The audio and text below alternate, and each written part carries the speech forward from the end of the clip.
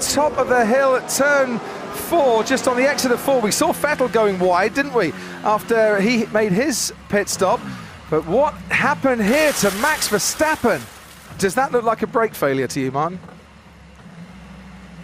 Brakes failed. I take no credit for that. Down there. We're on board with Kimi Raikkonen. Can he go round the outside and beat Daniel Ricciardo into turn 11? Not quite.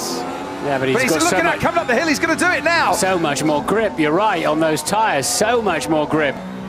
It adds 5 seconds to his overall time if he doesn't come in once again. But it is confirmation of that 5-second time penalty, which you, Martin, thought was coming his way.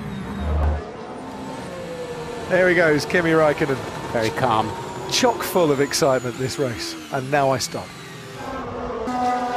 Yeah, and there here it we is. go.